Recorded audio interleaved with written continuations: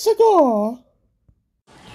Hey guys, so I apologize for the lack of full videos since I think it was the Mario Brothers movie video.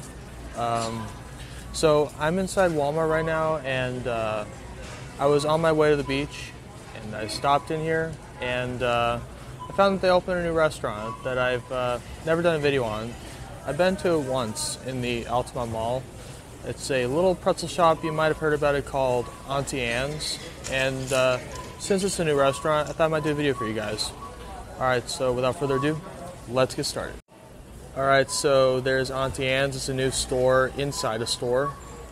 And if you look at their menu right there, I don't know if you can see it, but they got different types of pretzels. Pretzel bites, cinnamon and sugar pretzels, salted pretzels, the classics. Alright, so I'm going to go ahead and order a pretzel, review for you guys. Alright, so this is what they got inside this glass case. They got a pretzel dog right there, pepperoni pretzel, mini pretzel dogs, regular sized pretzels, cinnamon sugar pretzel nuggets, original pretzel nuggets, and simple, fresh, original. Great motto. Alright, so I got the pretzel right here. It comes in a very nice looking bag. And here's the pretzel right here. It smells delish. And it looks just like the poster. It's very rare when a food looks like the poster. Alright, let's give it a try. Poker face.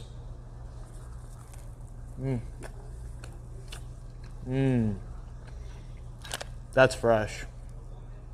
Extremely delicious.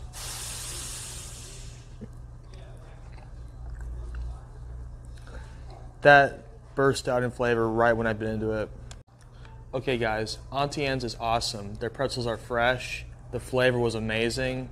It was just the right amount of doughy and the right amount of crunchy.